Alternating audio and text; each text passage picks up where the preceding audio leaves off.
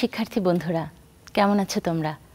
নিশ্চয়ই ভালো। আমার ঘরে আমার স্কুল অনুষ্ঠানের পক্ষ থেকে তোমাদের সবাইকে শুভেচ্ছা এবং স্বাগতম আজকের অনুষ্ঠানটিতে অংশগ্রহণ করার জন্য।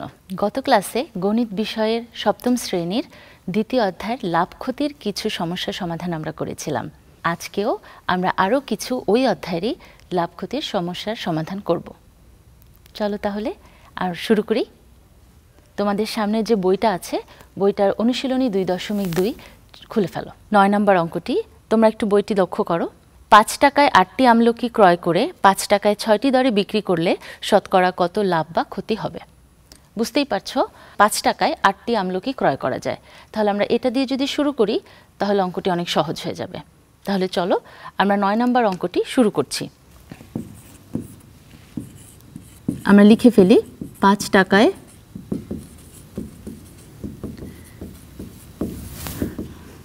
ক্রয় করে 8টি আমলকি।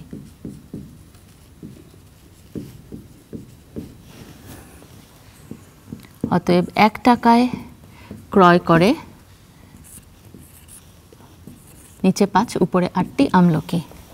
অতএব 100 টাকায় অর্থাৎ শতকরা টাকায় ক্রয় করে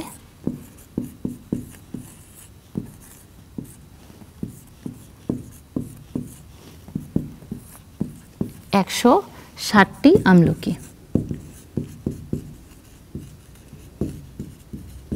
এটি গেল একটি অংশ। এবার পরের অংশে একটু আসি। আবার বলেছে 5 টাকায় 6টি দরে বিক্রি করলে, অর্থাৎ 6টি আমলকি বিক্রি করে 5 টাকায়। এইভাবে যদি আমরা পরের অংশটা শুরু করব। পরের অংশ 6টি আমলকি বিক্রয় করে 5 টাকায়। অতএব একটি আমলকি বিক্রয় করে 6 এর 5 টাকায়, এবং একটু আগে আমরা পেয়েছি 160টি আমলকি। তাহলে আমরা সেই 160টি আমলকি বিক্রয় করে কয় টাকায় সেটা একটু বের করি। আমলকি বিক্রয় করে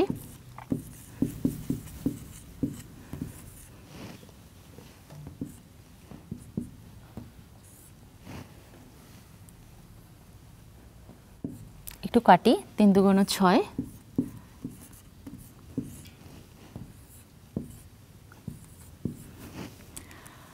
এটা একটু ভগ্নাংশ হবে, তো আমি একটু ডিভাইডটা করে ফেলি এখানে।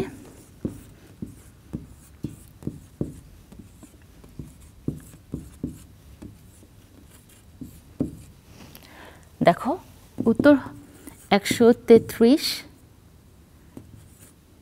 সমস্ত 3 এর 1, এইটুকু হচ্ছে 160টি আমলকি বিক্রয় করে।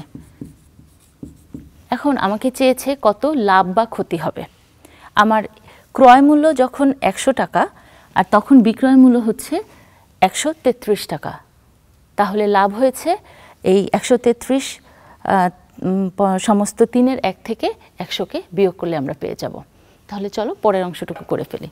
প্রশ্নে চেয়েছিল শতকরা কত লাভ বা ক্ষতি হবে। যেহেতু শতকরা কথাটা বলেছে সেহেতু 100 দিয়ে আমাদের করতে হবে। তাহলে একটু লিখে নেই, বিক্রয় মূল্য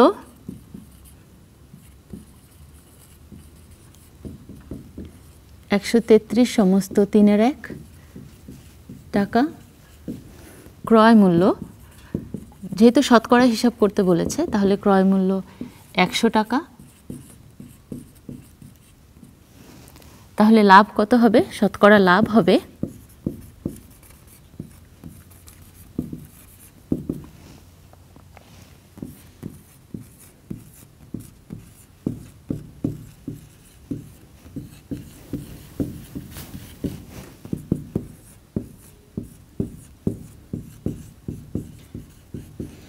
33 সমস্ত 3 এর 1 টাকা।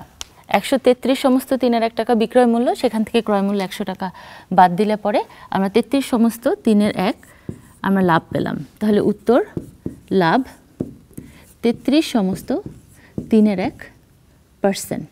যেহেতু আমি শতকরায় লাভ বা ক্ষতি আমাদের কোশ্চেনে চেয়েছে, তাহলে লাভ 33 সমস্ত 3 এর 1%। আমরা 10 নম্বর অঙ্কটি দেখি। আমি অঙ্কটি পড়ছি। 10 নম্বর অঙ্কটি হচ্ছে একটি গাড়ির বিক্রয় মূল্য গাড়িটির ক্রয় মূল্যের 5/4 অংশের সমান। শতকরা লাভ বা ক্ষতি নির্ণয় করো। অর্থাৎ একটি গাড়ির ক্রয় মূল্য 5 টাকা হলে বিক্রয় মূল্য হচ্ছে 4 টাকা। এভাবে যদি আমরা সাজাই তাহলে 1 টাকায় কত, 100 টাকায় কত, এভাবে আমরা খুব সহজেই এই অঙ্কটি করে ফেলতে পারি। চলো শুরু করি। 5 টাকা যদি আমাদের ক্রয় মূল্য হয় তাহলে বিক্রয় মূল্য 4 টাকা। এভাবে যদি আমরা সাজিয়ে লিখি 5 টাকা ক্রয় মূল্য হলে গাড়িটির বিক্রয় মূল্য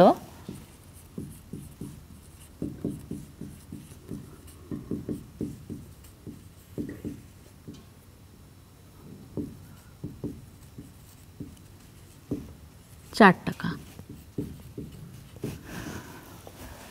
অতএব 1 টাকা ক্রয় মূল্য হলে গাড়িটির বিক্রয় মূল্য 5/4 টাকা। যেহেতু শতকরা লাভ বা ক্ষতি বলেছে তাহলে 100 টাকা ক্রয় মূল্য হলে গাড়িটির বিক্রয় মূল্য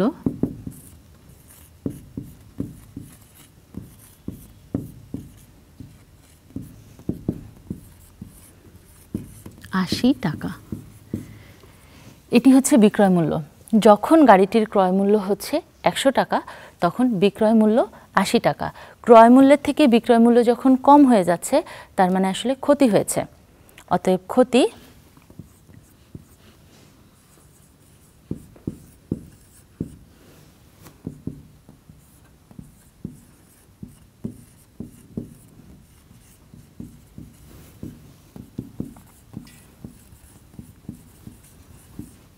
20 টাকা। উত্তর শতকরা কত লাভ বা ক্ষতি হয়েছে বলেছে, অর্থাৎ ক্ষতি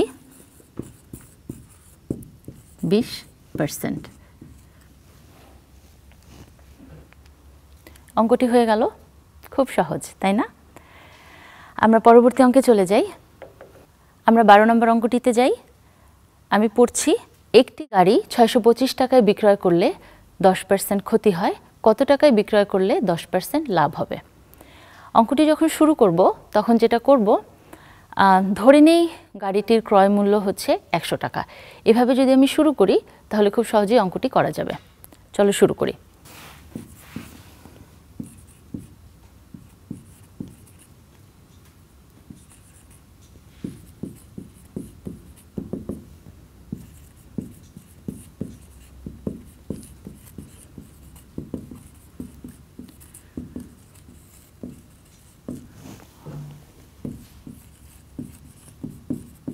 টাকা। এরপর কোশ্চেনে যেটা চেয়েছিল 10% ক্ষতি হয়, অর্থাৎ 10% ক্ষতিতে বিক্রয় মূল্য কত সেটা একটু বের করি।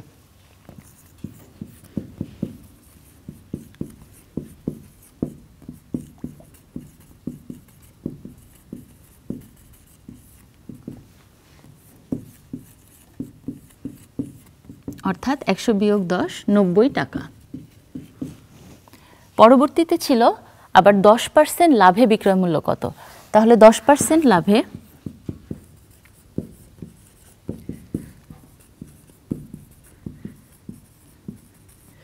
বিক্রয় মূল্য 110 টাকা। তার মানে 90 টাকার বিক্রয় মূল্য যেটা ছিল সেটাকে আমার এখন বিক্রয় মূল্য কত করতে হবে, 110 টাকা। এভাবে সাজিয়ে 1 টাকায় কত, এবং পরবর্তীতে 625 টাকা ছিল আমাদের ঘড়িটি যদি বিক্রি করা হয়, তাহলে 625 টাকায় কত, এটা করলে আমরা পরবর্তী অঙ্কটুকু পেয়ে যাব। এটা একটু তুলে ফেলো তোমরা, আমি পরবর্তী অংশে চলে যাচ্ছি। আমরা যদি লিখি 90 টাকার ঘড়ি বিক্রি করতে হবে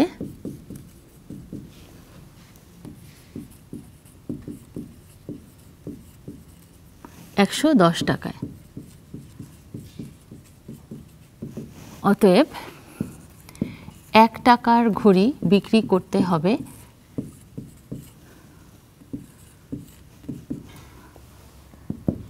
625 টাকার ঘড়ি বিক্রি করতে হবে 1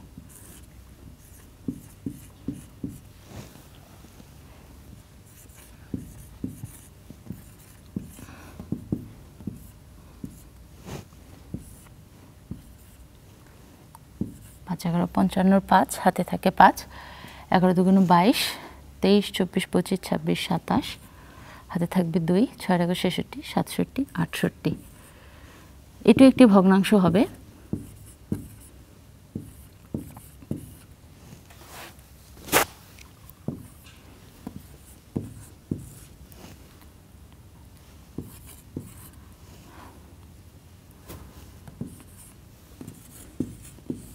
ছয় নং 54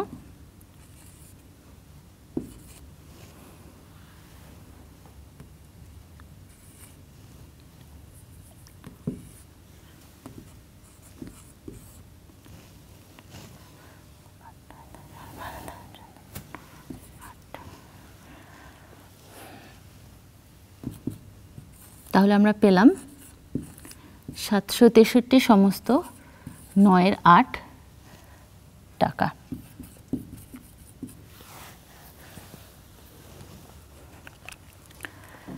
তাহলে আমরা এখন উত্তরটি লিখে ফেলি।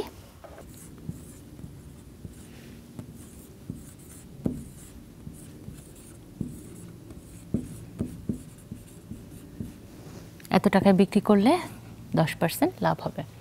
এই অঙ্কটিও হয়ে গেল। আমরা পরের অঙ্কে চলে যাই। এই অঙ্কে আমরা 13 নম্বর অঙ্ক, যেখানে ভ্যাটের হার, ভ্যাট, ট্যাক্স, এই জিনিসগুলো যেটা আমাদের প্রাত্যহিক জীবনে দরকার, সেরকম একটা অঙ্ক আমরা একটু করি। আমরা 13 নম্বর অঙ্কটা একটু পড়ি।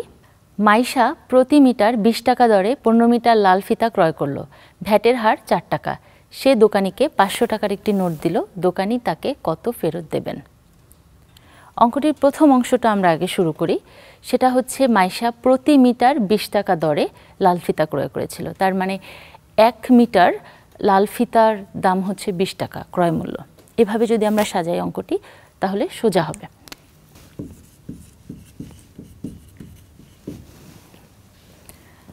অতএব 15 মিটার ফিতার ক্রয় মূল্য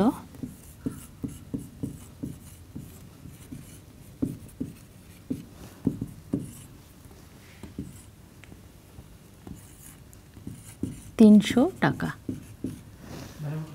হ্যাঁ, এই অংশটি হয়ে যাওয়ার পরে প্রশ্নের আরেকটি অংশ রয়েছে, সেটা একটু দেখি। ভ্যাটের হার 4 টাকা।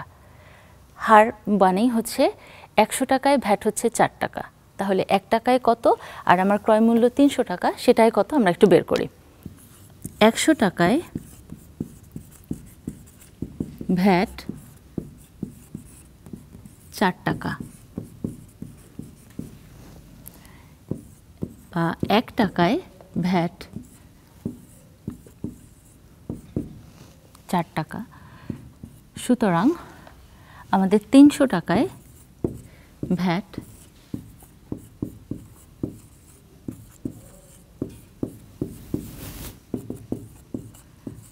12 টাকা। তার মানে ফিতার ক্রয় মূল্য 300 টাকা, ভ্যাট হচ্ছে 12 টাকা।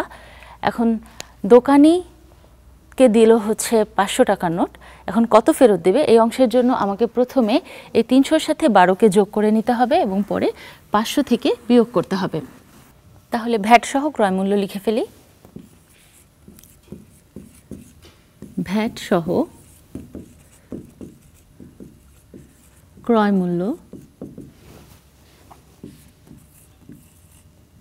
300 টাকা যোগ 12 টাকা।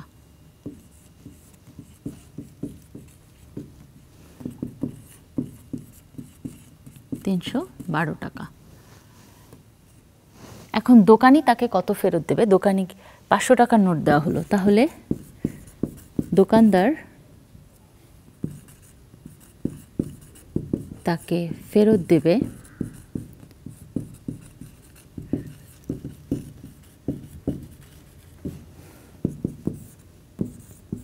500 বিয়োগ 312 টাকা। আমরা বিয়োগ করে ফেলি।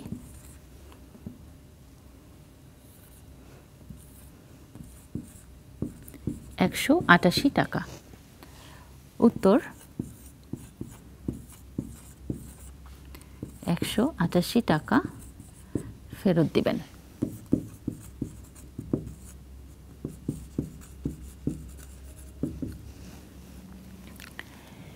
এই ছিল আজকের লাভ ক্ষতির অঙ্কগুলো। এখন তোমাদেরকে আমরা এই অধ্যায় থেকে যেগুলো শিখলাম সেটা ছিল হচ্ছে লাভ ক্ষতি সংক্রান্ত সমস্যার সমাধানগুলো করতে পারলাম। ভ্যাট, ট্যাক্স এই সংক্রান্ত দৈনন্দিন জীবনে যে সমস্যাগুলো হয় সেগুলোরও কিছু সমাধান আমরা করে ফেললাম। এখন বাকি খুব অল্প কিছু ম্যাথ আছে যেগুলো আমরা বাড়ির কাজ হিসেবে তোমাদেরকে দিতে চাই। তোমরা একটু খাতায় লিখে ফেলো।